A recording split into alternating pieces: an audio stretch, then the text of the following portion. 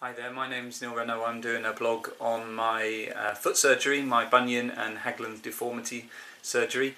That was a week ago. I'm just about to take my last heparin injection. You take heparin to basically reduce your risk of getting clots, which could lead to a deep vein thrombosis, which could cause you lots of problems. So I actually really hate needles. I have lots of blood tests for the rheumatoid arthritis medication I have.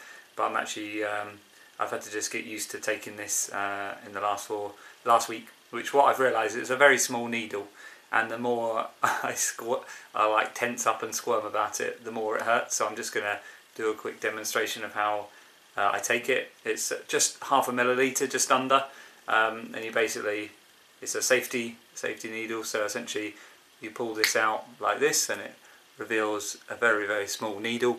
I've already cleaned my skin. So what I'm going to do now is I'm just going to pinch alternate sides of my belly button. Today it's the left, but I'm just going to pinch that. And what I've realised is the more I tense, the more it hurts afterwards. So I'm just going to relax. I'm taking extra clothes off so I don't get hot. And essentially just going to push it in until I still feel some resistance. And then just push the trigger until I get a click. And then just release. I just do it nice and gentle, no blood, and the needle's gone back inside the safety sheath there. And I just try not to move, maybe give it a little rub, but all the heparin's gone in. But the first time I did it 7 days ago, it was a really big drama and I was almost fainting.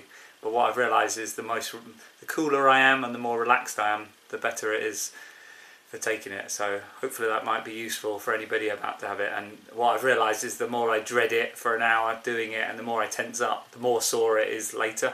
And obviously I'm quite skinny, so when I'm pinching my fat, there's not much fat to pinch. So on skinnier people I think it does hurt a little bit more because you're putting it into not a very thick layer of fat.